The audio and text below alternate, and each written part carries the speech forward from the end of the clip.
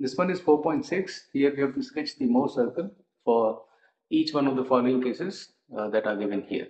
So to start with, let's understand what is Mohr circle and how do we draw this. Okay. So there are a few steps that we need to follow for Mohr circle, and step one in this is that we should be able to read the right values of stresses. And what are those three stresses?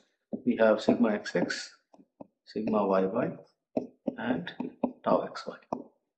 Now once we have these values, we will define 2 points, point x and point y. The point x is defined as sigma xx, comma minus tau xy, and point y is sigma yy, comma tau xy. Now these 2 points right here, these are going to define the diameter of your Mohr circle. So in step 3, what we are going to do, step 3 is going to draw xy diameter, and once we have this diameter, for example, you draw your point x right here and point y right here, and now when we are drawing these points, the coordinate system is going to be your sigma xx and sigma yy. Both of these values will be plotted on the x-axis, and your tau xy will be plotted on the y-axis. So that's how you can draw your diameter. And now once your diameter is done, right in the middle of this is going to be your center for your Mohr circle, and we have this radius right here, so I can combine this in a form of a circle in this manner. So this gives you the shape of your Mohr circle. Now to complete this process, in the 4th point, we are going to mark important parameters, and these parameters are, first thing, you need to mark your principal stresses. So your principal stresses are going to be on this horizontal line, this side and this side. So this one is your sigma 1, first principal stress, and this is right here your sigma 2, that's your second principal stress. So first one is your principal stresses. These are your sigma 1 and sigma 2. We can mark the radius here. This is your radius r, and we can mark this angle. We call this 2 theta p. So angle 2 theta p, which is nothing but orientation of 1, 2 or principal axis.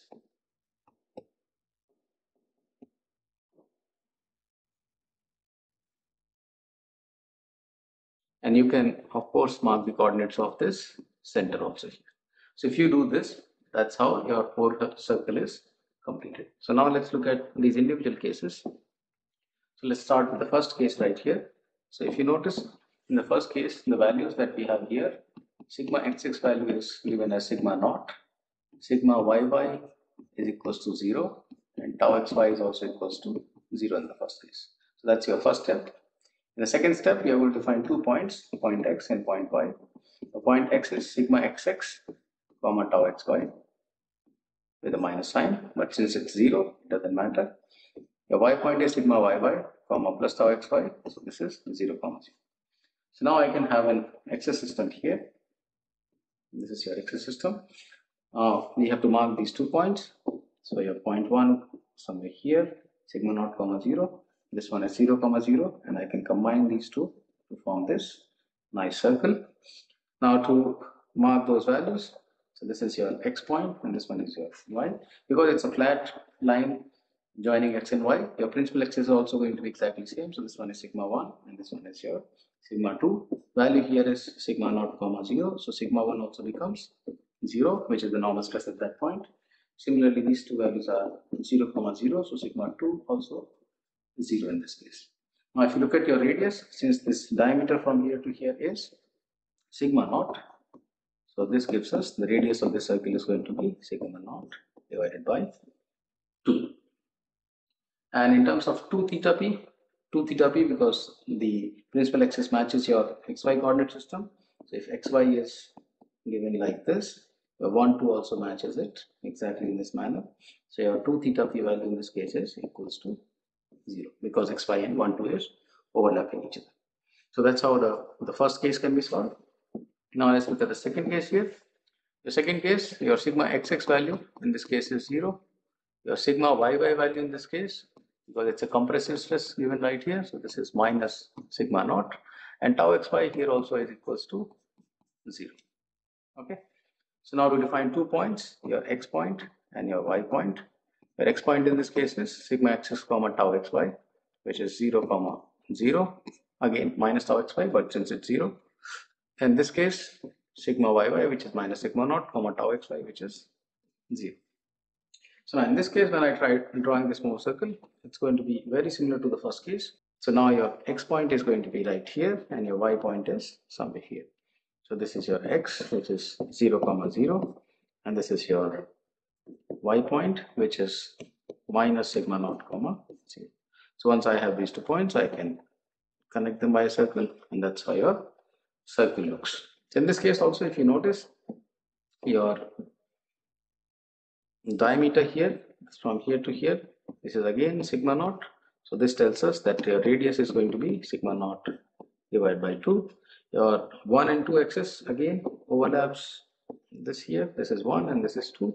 So your sigma 1 value in this case is going to be 0, which is coming from here. And your sigma 2 value in this case is coming from this value, which is minus sigma naught. Again, x and y overlaps with your 1 and 2. So your x is here, y is here. So x comma 1, y comma 2, both of them overlap. That's why 2 theta p value in this case is also equals to 0. So that's how you complete the second case, and you can keep on repeating this process. So let's do quickly for the third case. In this case, your sigma xx equals to sigma yy equals to sigma naught, and your tau xy is equals to 0. So 2 points here. X point is going to be sigma xx comma minus tau xy, and your point y is again sigma yy comma plus tau xy. So that's how we get these 2 points. Interestingly, in this case, when I draw this, both the points x and y, they are going to overlap each other. So your x is here and y is also at the same point, and their coordinates are sigma naught comma 0. So rather than having a circle in this case, your Mohr circle is actually a point.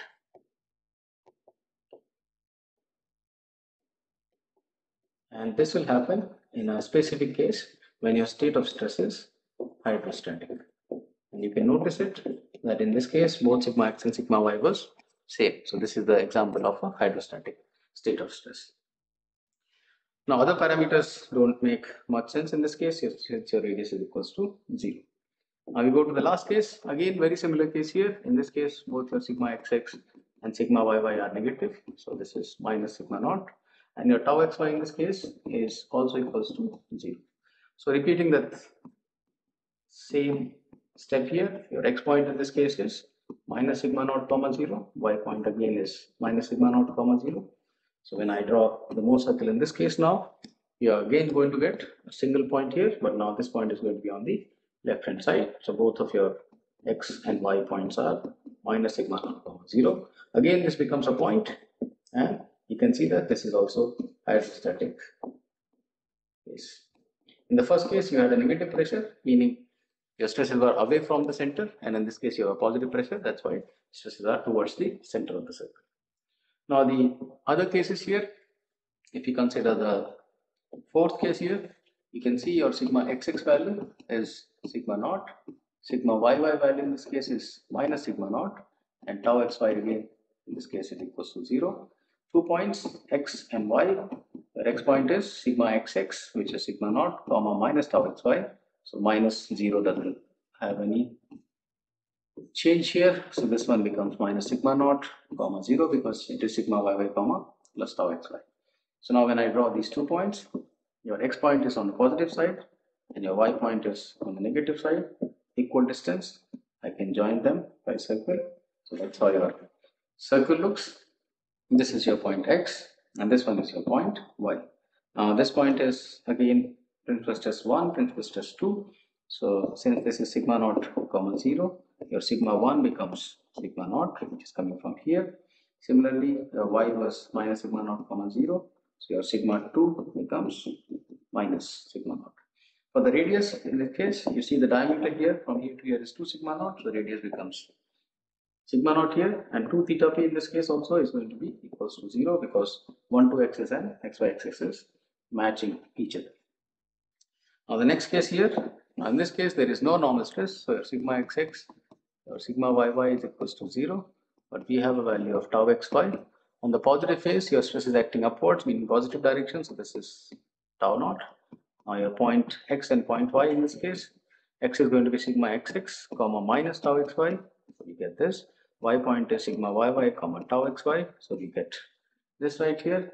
Now to plot these 2 points, now this time rather than having horizontal line here, in this case we are going to have your x point sitting down below here, so this is x 0 comma minus tau naught, this one sitting right here which is y 0 comma plus tau naught. I can connect these 2 points and I can draw this circle in this manner. Now in this case your sigma 1 and sigma 2 is right here, so this is 1 and this is 2. Your sigma 1 value, if you look at the radius, this diameter right here is 2 tau naught, so your radius is tau naught in this case. So if this is your center, the value here is going to be sigma naught, pardon me, this is tau naught comma 0, and similarly here minus tau naught comma 0. So you can clearly see the sigma naught is equals to tau naught and your sigma 2 is going to be minus tau naught. Now looking at your orientation 2 theta p angle, you can see that from your x-axis we can reach when we go by 90 degrees here. So your 2 theta p angle in this case is equals to 90 degrees. So now how does it reflect in reality if I have my x coordinate here and my y coordinate here? Now when I'm starting from this x point and going to this point 1, on the Mohr circle I'm going by 90 degrees. So in reality, to reach that axis 1, I'll be going exactly half, which is 45 degrees. Now similar thing you can try from, let's say, y to 2. If I'm going from here to here, again I'm moving by 90 degrees there. So in this case from y to 2, I'll be reaching again by 45 degrees. So you can notice that this angle between your 1 and 2 axis here is also 90 degrees. So this angle right here is 90 degrees there. So whatever angles you notice on the Mohr circle, in real life, those angles are half of actually.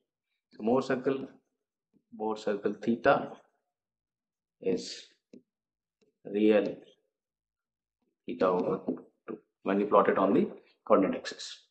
Now look at the last case here. In this case, we have sigma xx equals to sigma yy equals to 0, and your tau xy in this case is minus tau naught because positive phase, your stress is pointing downwards. Now this is exact replica of the previous case. So if I define 2 points here, those 2 points are going to be x and y. X is 0 comma tau naught in this case because this will come with a negative sign, and this will be 0 comma minus tau naught because this is sigma yy comma tau xy. So now when I plot these 2 points, you're going to have your x point sitting right on the top here and your y point will be sitting right at the bottom, and I can combine these 2 points in a circle. So that's how your circle looks. Your principal stresses again, in this case your sigma 1 is going to be tau naught and sigma 2 is going to be minus tau naught. This is point 1 and this is point 2 right here. Radius here is tau naught again. Now to draw your relationship between